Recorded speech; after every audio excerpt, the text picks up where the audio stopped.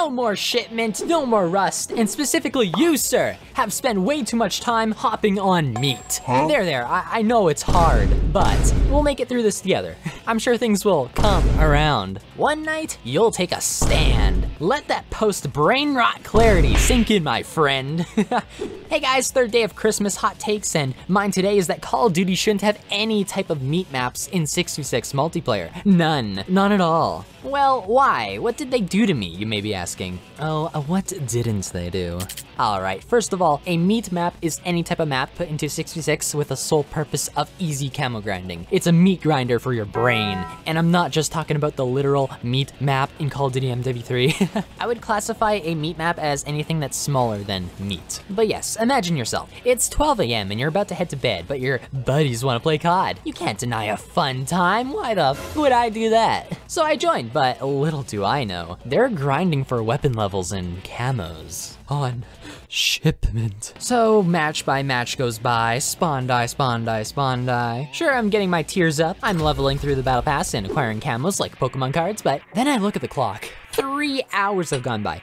What? Holy crap, how did that happen? Well, my friends, this is what we call the shipment effect. Brain rot is a very real thing, and it's already spread to major COD influencers. FaZe Jev, we lost him years ago to this virus. Dude is actually insane now. Thinks shipment should be a staple map and whatnot. Can't stand people saying shipment is what's wrong with COD multiplayer. No. It's gotta only be Warzone in his eyes. So I saw this tweet on my timeline. They said, Shipment 24/7 killed Call of Duty multiplayer. I don't know why multiplayer players have this like weird thing where they feel like they have to blame something that's within their already starved game mode. I'll never understand this shit. I understand that there could be a group of players that get annoyed and pissed at shipment and things like that, but understand that they have pressed people and have built the game in a particular way to make shipment and the small maps literally the most efficient thing. And since we have a new season that resets people over and over and over again, and 90+% of their player base, 9 to 5 jobs or just other things to do with their lives, do not want to sit there playing a map like this when they can go and play something like Shipment. To say that somehow Shipment is bad for multiplayer when it's literally one of the few good things that are going in multiplayer is crazy to me when you have the original perpetrator there alive and well, Warzone.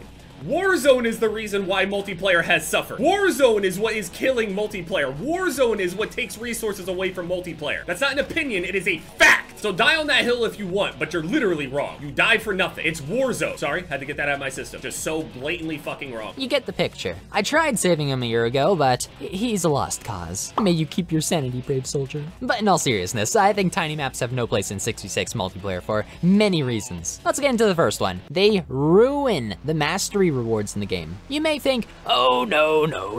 It's the shop skins and blueprints that ruin that, Mattsuki. Oh, my dear boy, the shop is its own problem in itself. Please check out my A Visual Game Breaker, Nicki Minaj, and Money Hungry Cosmetics video for more on that topic. I, however, don't think the shop plays a big part in this. A shop skin could look cool, but what actually has value is the items you sink your time and effort into unlocking. Blood, sweat, and tears are the 3 horsemen in building a strong connection to you and your sweet mastery camo. But the reason meat maps, and specifically Shipment, ruins the special camo progression bond is because it is manufactured to be the best source of XP rates in the game across the board. There's also a reason games like Modern Warfare 2019 started putting challenge caps on specifically Shipment for some rewards. I wish they still had caps like this to stop making maps like Shipment from taking over all conceivable grinds outside of long shots, but they don't anymore. I have a feeling a lot of players would actually get very angry if Shipment was only in the 24/7 playlist once in a while, or not at all. But anyway, reason number 2 why meat maps don't have a place in COD is because people are now also confusing brain rot with challenging gameplay, as if being a masochist is a commendable challenge. There is a weird ass section of the COD community now that has come accustomed to this style of constant feedback. Shipment's the place where people drop 60+ kills a game and they call that skillful. They think other maps that don't allow that are inherently too big. It's insane because their perception of COD over the past 4 to 5 years has been to abuse spawn traps and never encounter campers at all. While, yeah, that last part may sound like a good thing to you, who wants to die to a camper, right? But that's not the point. You got an S-tier map like Farm 18 and MW2, right? This sort of donut-shaped map with a shoot house-style combat zone in the middle. It's not a huge map. I would consider the size to be small, in fact, but not tiny. just small. But guess what? People camp on it. There's these things people like to call safe spaces, and they're all around this map. The freezer room. Behind the gate. The undercover research tent. The staircase. Random corner number 1. Random corner number 2. Cafeteria. An overgrown basement laundry bomb site. Center paper printer. Apartment 2nd floor. Random corner 3. Top of ladder. Bathroom stinky. 1st floor apartments. As a shipment player, this won't entice you. You're not able to spawn trap players here, nor get over 40 kills a game. Most of the time, it's 25 kills max in a 10-minute match, where camping is actually viable. It's scary out there, man. I don't want to leave my own safe space, right? Yeah, basically these players think it's impossible to challenge campers or people holding power positions. They don't want to flank around the long way to get a kill. In their minds, they should be able to challenge head on. If they aren't rushing like a chicken with their head cut off, it isn't COD to them. Rather than learning more skills, how to build and manage recoil at a variety of ranges, or experiment with class customization to the point they discover something fun and new, like an SMG plus sniper combo. That's a Mattsuki original, thank you very much. Or using tac cams to spot enemies to help out their team. Or maybe something as simple as learning chokeholds and places not to go. This street on Grazna raid in MW 2019 is a prime example. People back then that did not learn the map were mocking it and being like, man, this is what it's like to cross the street in Modern Warfare 2019. Meanwhile, if you were to like compare that location to something on, say, Nuketown, standing on the street is basically standing on the fucking balcony, bro. Like, guys, this is what it's like to play Nuketown. Why am I always dying? I swear, complex map design is a little bit too complex for some people. Either that, or they're just overcomplicating it for themselves. But rather than learn these valuable skills, they want to grind shipment for 20+ days per COD for the past 5 years in a row now. It's like me going out of my way to play Geometry Dash's 1st level for 20+ days, man. Like, there's gotta be some point when you realize you're just coping this hard. Shipment is not a skillful map. It is in fact one of the easiest to learn and abuse due to how fast your engagements are reset, due to how fast you can re-challenge the same engagement, due to how your minimap can actually see the entire map. If you just pay attention to that minimap for a little bit, you can learn how to spawn trap. And I'm not even talking about pub stomping, which is a different thing. It's when you move towards an enemy spawn to kill them. It's the more fair way of getting massive kill chains. Spawn trapping, on the other hand, is seeing an enemy become birthed in front of your very eyes, or just all lines of sight around you from any direction. If you can spawn trap, the enemies you are spawn trapping have no way to get out. That's why it's called a trap. And look, everything can be a skill. I can learn to read, I can learn to write, I can learn to ride a bicycle, but this is no different. So you know names, anyone could read a bloody dossier. With a map as small as Shipment, it's easy to look at your minimap. It's easy to spot where enemies will spawn due to your teammates' locations. It's easy when your chances to learn the spawns are constantly cycling through the tips of your fingertips. It is easy, yet the spawns are still busted. Yet when I play, I can still get spawned on top of or behind me. To think this is even close to being a good map is pure addiction being rewarded by a constant flow of action and dopamine. Shipment will, unfortunately, leave an unhealthy stain on this community going forward, because if it is taken away, guess which people feel entitled in the next COD when Shipment isn't there? Guess who the people are that feel entitled to Shipment 24/7 when it does exist in the game, but the devs don't want it to be in an available 24/7 playlist for the whole year? Yeah, this was actually Modern Warfare 2019 that I'm referring to. Originally, Shipment in that game was exclusively designed for the new 2v2 gunfight mode. They even let people get on top of the crates and whatnot. However, on Twitter back then you had this hate mob, this vocal minority complaining about safe spaces and adaptation to these new and old maps in MW19. So they demanded Shipment 24/7 and 66 all the time. They were so petty that they'd rather endure one of the worst designed Shipment maps I've ever seen on an 80 field of view than learn a slightly more complex map. I hated it so much. This is kind of where nostalgia gets you if you let it take over your life. I would much rather it only be a 2v2 map. Which actually leads me into my third point. Shipment can still exist in COD, but why not as an event map and or a 2v2 map only? The Christmas event is going on right now with the Snowball Gunfight game modes, but I fear this snowy map variant may disappear like the previous Christmas themed maps over the past 4 CODs. It would be real nice if instead of the Snowball Fight mode becoming an LTM, never to be seen again, it would be nice if it just had its its own permanent playlist with Hangover, High Rise, Christmas Shipment, Derail, and all the other snowy themed maps in this one mode. 2v2 Gunfight is also a one-life deathmatch mode where teams have to eliminate the opposing forces on a swift, extremely competitive tiny map. And yes, I called it competitive because the map actually complements the game mode, 2v2 Gunfight. It complements the player size. That's why we don't have maps like Museum in 2v2, bro. We got Exhibit instead. Like, look at the size difference here. It's not impossible to have a 1v1 on a map like Museum. You'd probably both use snipers. But if the COD developers just shoved Museum into the 2v2 Gunfight mode, meanwhile every other 2v2 map looks like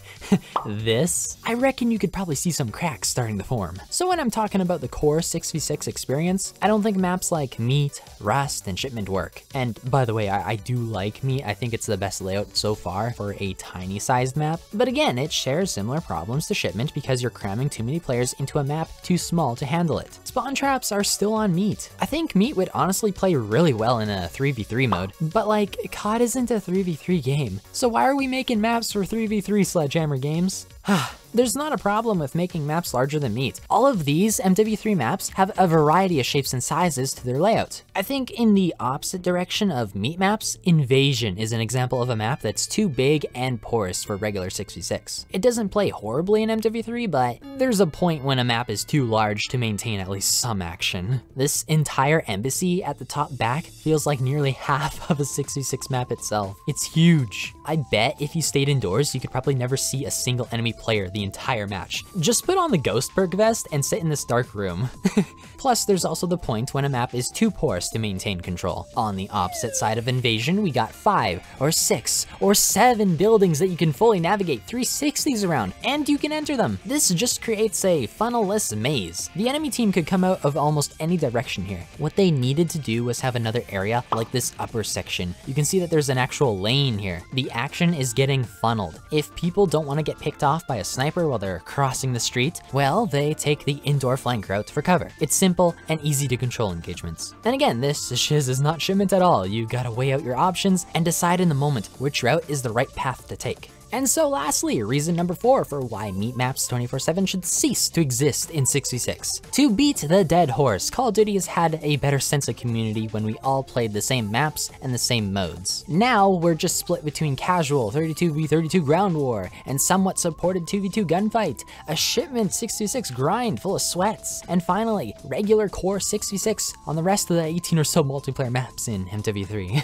We're divided more than ever right now, and that's why a good chunk of players feel that Shipment is the reason regular 6v6 doesn't feel fun anymore. Like, sure, I can enjoy a good 2v2 match here and there, but I don't think anyone plays it religiously. I don't think 2v2 was ever an intended mode for earning camos either. It had its own tournaments and exclusive rewards. Like, imagine if you could either win a tournament or just play a Shipment for 5 hours to earn the same thing.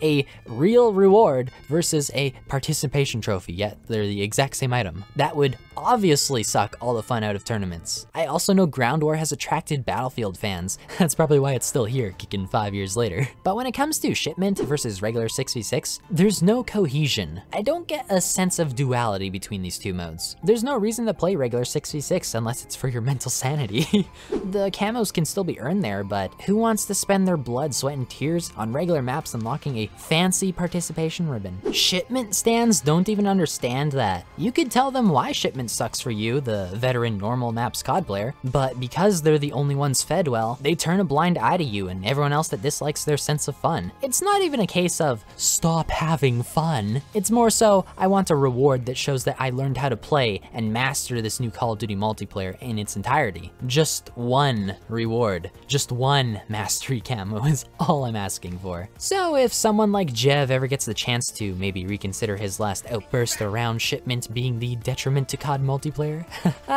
perhaps we could consider what COD multiplayer has become while you've been blaming Warzone for your troubles. Warzone has definitely taken some priority away from 6v6, but that doesn't mean 6v6 ceases to exist. It's still here and it's still being hurt by Meat Maps 24/7. Unfortunately, in my hot take of an opinion, I think we should just get CODs going forward without any meat-sized maps. Black Ops Gulf War next year has a pretty good chance. Nuketown is a Treyarch staple after all, and at least it feels like a small map, not a tiny one. It's smaller than Farm 18 for sure, but at least it's a gateway into the multiplayer multiplayer experience everyone else is trying to enjoy. Hopefully, and I really mean hopefully, we don't see Shipment ruin that experience too. I mean, Gulf War is most likely going to be on the Call of Duty app. It seems like all CODs going forward will be. So I'd hate to see Shipment carry over to that game and overshadow Nuketown itself. You bet your fake Mastery camo biscuits these grinders would be on Shipment over Nuketown. It's inevitable. So hopefully they can break this chain. Best of luck, COD developers. Also in the comments, let me know what you guys think of 24/7 tiny maps in Call of Duty. I feel like they should be 2v2 exclusive. I think they ruin the camo grind for anyone who wants to play multiplayer outside of Shipment. I think there's a false sense of skill people get from playing Shipment too. And I think in general, Shipment kind of just like discourages people from trying to learn new maps. So again, let me know in the comments if you think my points are fair, and I'll see you guys in the next one. Peace out, homies.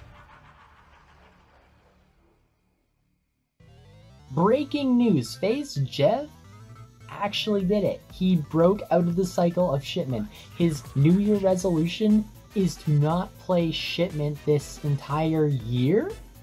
I don't know how long that's gonna last, but like I'm super excited for him and I'm super happy. I'm gonna leave a comment, a pinned comment to this section of the video to tell people that Jev actually did it. So congratulations, man. It's unfortunate that I made this video before that one, but it is what it is, so I thought I'd let you guys know that he's actually on the right track, so yeah, let's continue. Oh yeah, third day of Christmas.